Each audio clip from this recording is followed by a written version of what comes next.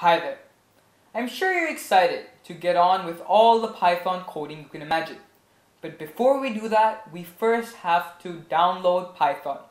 So follow me. Go to Google Chrome or whatever browser you have and type www.python.org. Click enter and you're taken to the Python website. Now, in this website, it's full of documentation, communities, etc. that'll be much of use when you will become a professional Python developer. But for now, all we need is the download. So if you scroll down, you can see the download section.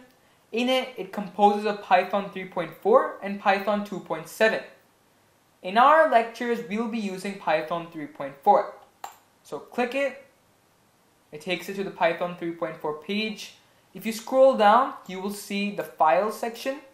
Now, there are two bits for the Python 3.4.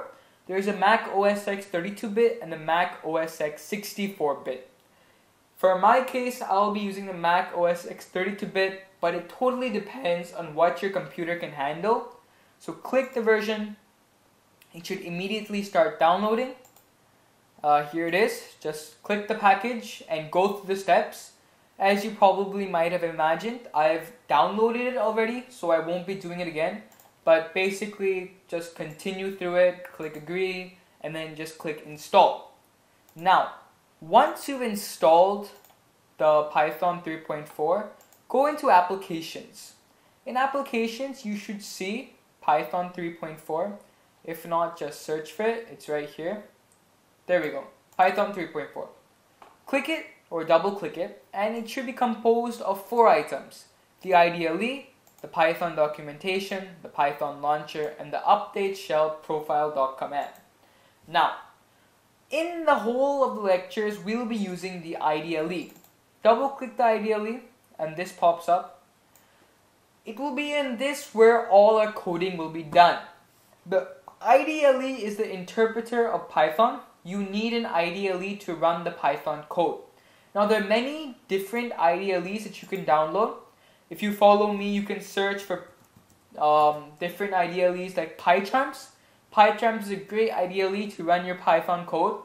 But for now, I'll just be using the normal IDLE that comes downloaded with.